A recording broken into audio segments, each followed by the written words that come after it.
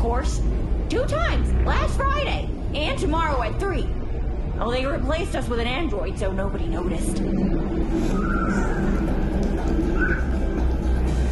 We will tell you who.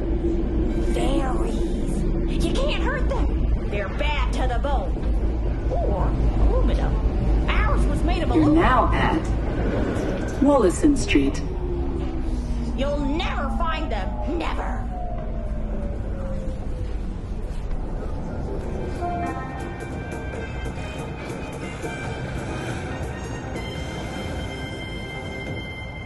Make room for fellow travelers. 1 seat per passenger, please. This far.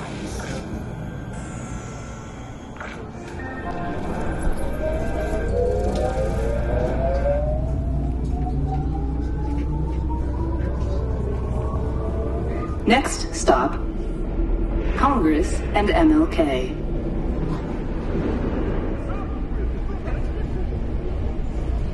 Welcome to the N54 News World Report. I'm Jillian Jordan. Scientists from Biodine a breakthrough in the fight against multiple sclerosis.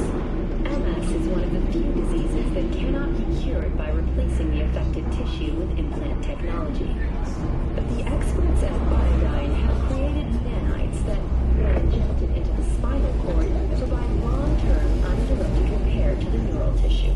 The cost of this cutting-edge therapy treatment has been listed at €700,000 per month. For the second consecutive week, the landfill in Arroyo in the remnants of Atlantic City continues to rage on. The 10,000-acre dumping ground ranks among the world's largest and contains both toxic and biological waste. Already 7 firefighters combating the blaze have died and another 40 have suffered from severe burns and toxin exposure. The Swedish Academy Award for Literature has announced its latest recipient, Virginia Manchester, citing her most recent book, In the Shade of an Apple Tree, as a treasure of this generation. You're now at Congress and MLK. Microcybernetics has been lauded for several of her works over the years. Her first novel, Requiem for a Samurai, which was published in 70 languages simultaneously, sold over 3 million copies. In the Shade of an Apple Tree is a drama set in 20th century Ireland and is already considered a masterpiece of post-collapse literature. This has been your World Report. Thank you for tuning in to N54 News. Next stop, Memorial Park.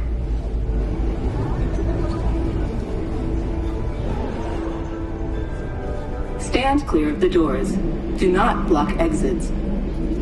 You're now at Memorial Park. Stand clear of the doors. Do not block exits.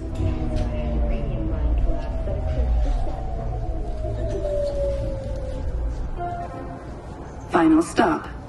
Please disembark.